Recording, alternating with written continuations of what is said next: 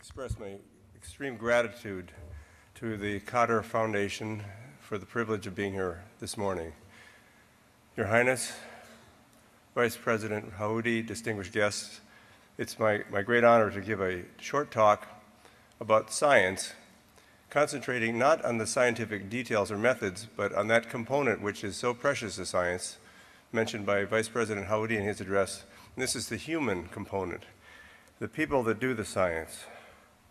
Now, I think the message really could be well illustrated by a discussion of science, and so I'm going to share with you some of the studies we've undertaken in our laboratory, but again, concentrating not upon the technology as much as the humans involved. We got into a field by sheer serendipity. I'm a blood specialist. I was studying the rhesus blood group antigen. We developed methods, as shown here, to isolate the core polypeptides from red cells. And if you notice below the 32 kilodalton polypeptide, there's something labeled at 28 kilodaltons, referred to as a proteolytic fragment. We thought this was a breakdown of the Rh protein. It turned out to be a contaminant, but a very interesting contaminant, and one which consumed our curiosity over a number of years. But as a small laboratory, even at Johns Hopkins laboratories are small, composed of young scientists, we were stuck.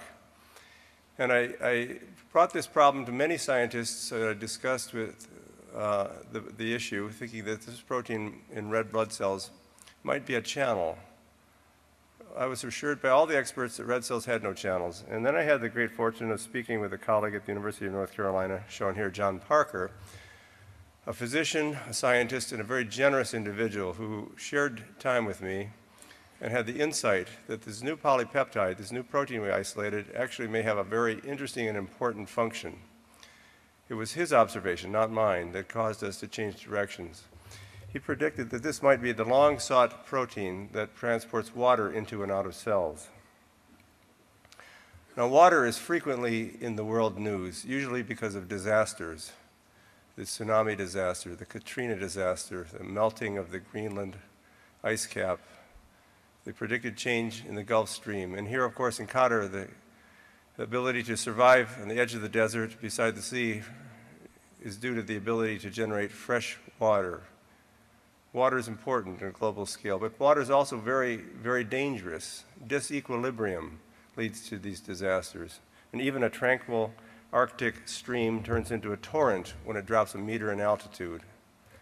Our cells are composed primarily of water. 70% of my body mass is water, and this is something shared amongst all of us.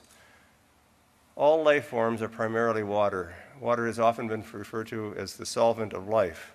But how is it that water enters and leaves cells, that it crosses specific tissues? And this problem had been considered by biophysicists for some time, and I'll give just a little background here. Shown in the top left is a simple membrane bilayer representing the plasma membranes of our cells.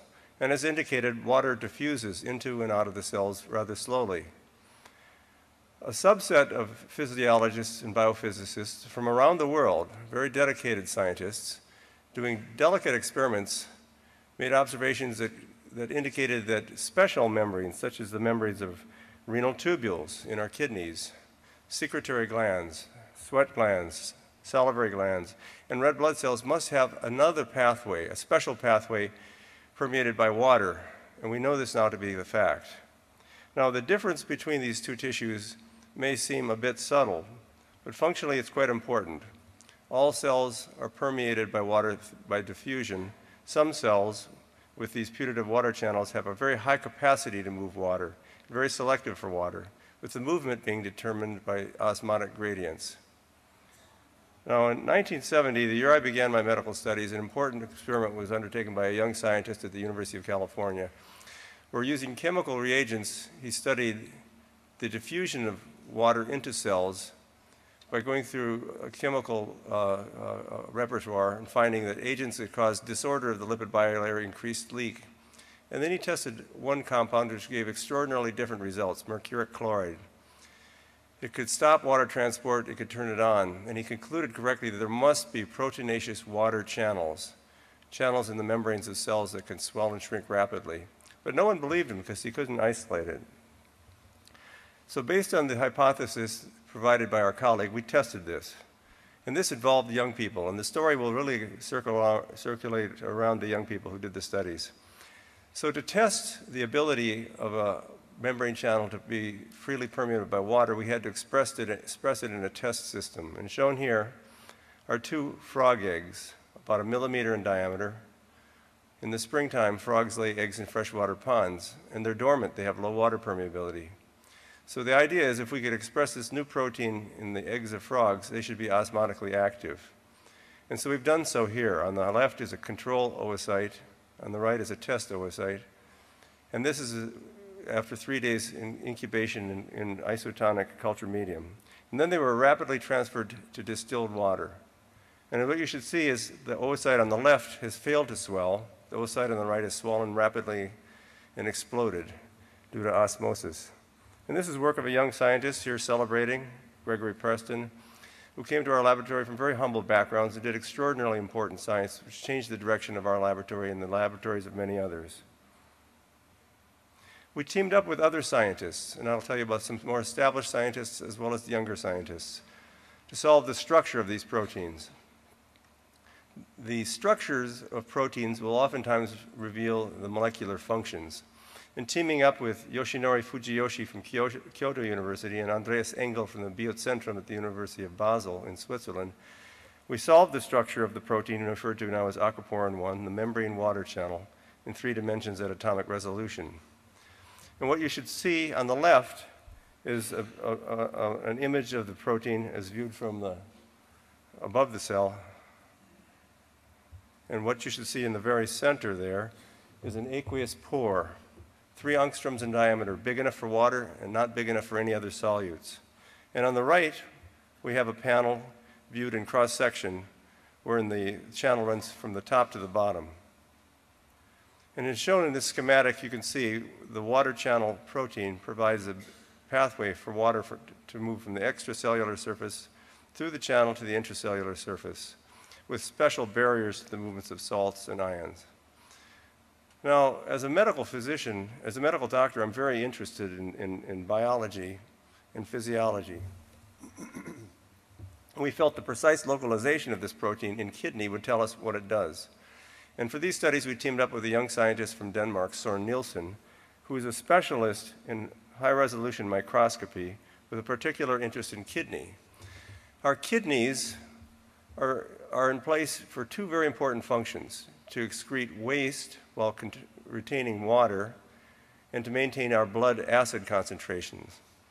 And to do this, the plasma of our blood is purified by filtration, and the filtration passes through tubules. Having a little trouble getting the pointer here. There it is. The tubules, which have an inner lining surrounded by an amplified membrane, which is very heavily containing a large amount of Aquaporin 1 protein. And this diagram shown here shows how water moves from the primary urine. If you imagine primary urine at the top of the slide, entering through the cell, passing through the cell, and leaving the inner membrane through the Aquaporin 1 protein, providing a rapid movement of water from primary urine to the interstitium and back into our blood. And this is important because on a typical day, the average human being will filter 180 liters of plasma. Yet we can only make a very small volume of urine. If we released 180 liters of urine, of course, we would die rapidly of dehydration. So this pathway to reabsorb 99% of the water is very efficient and essential for life. Now, we were, in collaboration with a group of scientists from the United Kingdom, able to identify individuals with mutations in the gene encoding the Aquaporin 1 protein. And shown in the center is such an individual. This photograph I am showing with her permission. And beside her are 2 young scientists from the laboratory, Melanie Bonivier, a postdoc, and Landon King, who is the director of the Johns Hopkins Pulmonary Division. And the phenotyping, the analysis of the importance of the protein was undertaken with great care. So this individual, again, the lady shown in the center, has knockout mutations in the genes encoding the Aquaporin 1 protein. But if you look closely at the photograph, I think you would conclude that she looks pretty normal. In fact, she does look normal. She feels normal. But the importance of this protein only becomes manifest during times of stress. And the stress which revealed the importance of this protein was the thirsting. that we all experience. In a typical evening, we'll go to bed, sleep 7 or 8 hours, we awaken in the morning, we've had nothing to drink for 7 or 8 hours. We've been thirsted. And to survive thirsting after overnight dehydration, we concentrate our urine. In the panel to the right, you should see the values for the concentration of urine from 15 normal individuals, shown here. And what they represent is, I'm not very technologically adept, I'm sorry. The values are about 1,000 millimolars in concentration. This is a concentration of seawater. To the center of that panel, you see the concentration of urine after overnight thirsting for the Aquaporin 1 null individuals is only about 420 milliosmolar. So they cannot fully concentrate their urine. They do well after overnight thirsting, but they become severely dehydrated if the thirsting were prolonged. So it's an important feature for survival when water is limiting. And of course, here in Qatar, in the interior, water is limiting. All organisms are very efficient in the use of water. The kidneys of the desert mammals, the rodents, are extraordinarily efficient in this pathway and can survive because their kidneys are 5 to 10 times more efficient than our kidneys. Another important manifestation of the Aquaporin 1 protein is shown in the capillaries and lung. And I'll just briefly mention, on the left is an image. The L overlies a breathing tubule, and the V overlies a small venule. And these are from normal individuals at baseline. And if you notice the structures in the right-hand panel, the same structures after infusion of 3 liters of physiological saline. So the venule has become expanded because of the increased vascular volume. But if you look closely at the breathing tubule, again, mark L, the wall on the right-hand panel is thicker than the wall on the left. And this is due to the release of water from the venules due to the Aquaporin 1 protein. We cannot measure this in the Aquaporin 1 null individuals. And just to illustrate the work of another young scientist, this was actually a technique, Elias, does it look familiar? Perfected by a young scientist who came to Johns Hopkins about 30 years ago. We were young once. Elias came from Algeria, developed these techniques, which we still use today in our hospital, our clinics, and in our research laboratories. I'm going to briefly talk about some of the other members of the family. Some of them are permeated by glycerol, and this turns out to be important in maintaining skin integrity. The glycerol transporting proteins are also important, that slide was out of order, in the functions of red cells. So, apologize for not having my slides in perfect order here. You know, you make these last-minute adjustments just before you come on, and it's always a mistake. In this slide, I've represented the 12 members of the human aquaporin family, just to illustrate that there are several members, and they're formed of 2 subsets, those permeated by water, the aquaporins, and those permeated by glycerol, the aquaglyceroporins. And I've talked about the AQP1 protein. I'm going to tell you about some of the others now briefly. I talked about aquaporin 3 in skin, and it's also present in kidney. Now, the aquaporin 2 protein in kidney is important in the final concentration steps that occur when we become severely thirsted. It's residing in the collecting ducts of kidney within cells at baseline and at the surface of the cells when we're thirsted and vasopressin levels rise. So if you look closely, the black dots represent immunogold decoration of aquaporin vesicles within the cell in the upper panel and at the surface of the cell at the bottom. And it's probably a little easier to understand in the figure at the right, where you see an intracellular vesicle residing within a renal collecting duct cell, and vasopressin stimulates its movement to the cell surface. Now, what are the consequences of this in medicine? And the fact is the consequences are really quite important.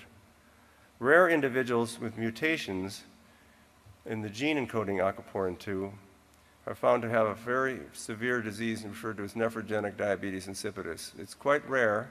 It has been identified in children of a number of Arab families, and this represents an inability to concentrate urine, and these children can only survive if they drink 20 liters or more of fluid per day because they make such large volumes of urine. So severe, but fortunately rare. Defects in the aquaporin 2 pathway are also found in common manifestations such as congestive heart failure, where excess expression of the protein causes fluid retention. And the opposite is found in diseases of polyuria, such as bedwetting, where underexpression of the protein leads to inability of the children to concentrate their urine. course, bedwetting is a very common problem, and the children outgrow it, but again, it illustrates the importance of this protein family. Another member of the family, Aquaporin 0, present in lens, work undertaken by Masato Yasui, a young scientist from Keio University in Tokyo, who's now back in Keio University as the chairman of the pharmacology department. Mutations in Aquaporin 0 gene causes cataracts in small children. Another member of the family, referred to as Aquaporin 4, is the water channel present in brain. And this is work undertaken with colleagues in Scandinavia, Ole Petter Ottersen and his team at the University of Oslo. So in brain, our capillaries are quite importantly protected by astroglial end feet. And the reason is that in the periphery, our capillaries are quite fragile and easily ruptured. You twist your ankle jogging, the ankle swells. In brain, the capillaries are protected because any increase in brain volume due to an injury causes compression of adjacent brain tissue and can lead to permanent brain damage. And the Aquaporin 4 protein, if you look closely, the black dots represent the presence of this protein at the interface of capillaries with brain parenchyma. And this distribution predicted this protein must be very important in the manifestations of brain edema, which follows head injury or stroke. Now, the work of a young scientist, Mahmoud Amiri Mahadem, and I just mentioned him a little bit to you because he came from a refugee camp in Pakistan to the University of Oslo and has become now one of the world's leading neuroscientists. Mahmoud's work has indicated the Aquaporin 4 protein leads to the accelerated brain damage after defining brain injury. And just simply shown here are a series of panels from mice. The normal mice sustained a defining brain injury, and the rose color represents viable brain tissue. The mutant mice, and the mutations causing mislocalization of the Aquaporin 4 protein, have preservation of brain tissue. And these studies and others confirming it indicate that new medicines that cause an inhibition of the Aquaporin 4 protein would be ideal in terms of managing, preventing, or ameliorating brain edema. Another member of the family, Aquaporin 5, cloned by Surabhi Raina, a young scientist from Banaras Hindu University who came to our laboratory several years ago. Aquaporin 5 is present in secretory glands, including sweat glands. What you should see in this panel is the paws from two mice. On the left is a wild-type mouse, a normal mouse, and the blue dots represent functional sweat glands after pilocarpine stimulation. On the right, we have a paw from an Aquaporin 5 knockout mouse. This is studied by Lenny Nassim from the University of Aarhus in Denmark. And what you should see is that the knockout mouse, while having normal sweat glands, normal appearing sweat glands, they have glands which are hypofunctional, meaning the mouse can't sweat when stimulated.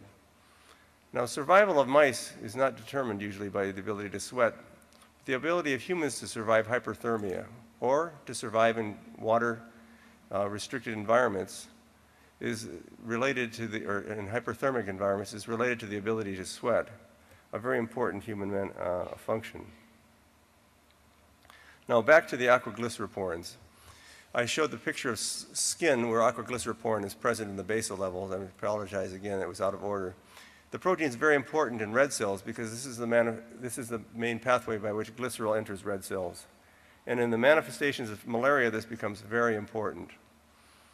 Malaria, one of the world's great killers, is a curious disease. And in the red cell stage, the parasite enters red cells and can grow and divide within vesicles, eating the entire cell's hemoglobin with the release of 32 daughter cells. And so this is an individual ring stage of the parasite. And if you look at this peripheral micrograph, you can see in the center a ring stage. And at the far right, you'll see what we call a schizont, a red cell which has been parasitized.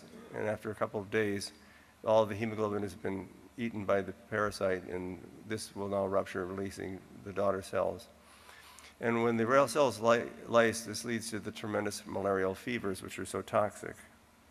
So the aquaporin pathways provide a new way of approaching the malaria problem, we think, with the development of medicines, which may be important as drug resistance emerges for existing medicines. The pathway is also important in the passage of the infection through the mosquitoes. Mosquitoes carry malaria, and they don't transport it just innocuously.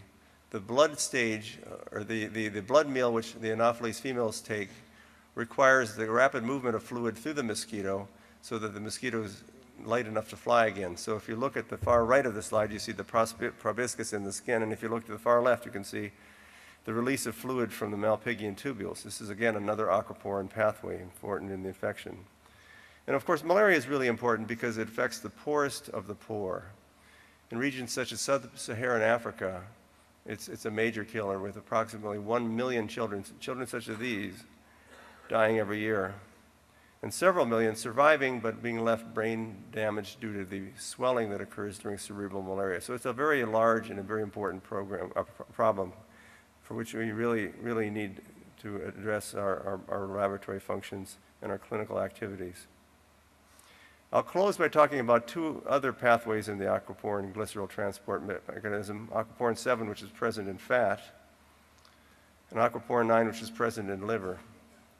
Now, in his address, Elias mentioned obesity, a new epidemic which we're facing in the United States. And the reason we're facing this is because genetically we are very efficient at storing fat. Native populations in particular faced starvation every winter into the last century. And energy is stored in fat in the form of triglycerides. And when fasting or starvation occurs, triglycerides are lysed.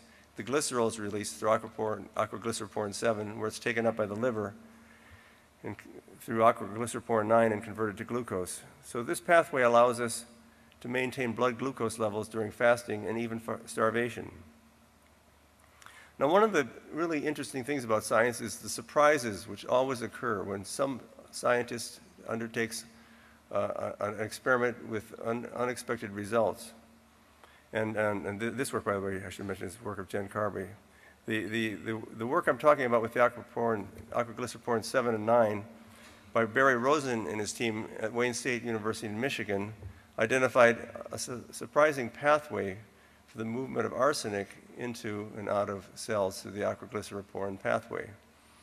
Now, you might think arsenic movement into cells is that important. And in fact, in some parts of the world, particularly in Bangladesh, where the surface water is contaminated by cholera, the groundwater drawn through tube wells turns out to have high levels of arsenic.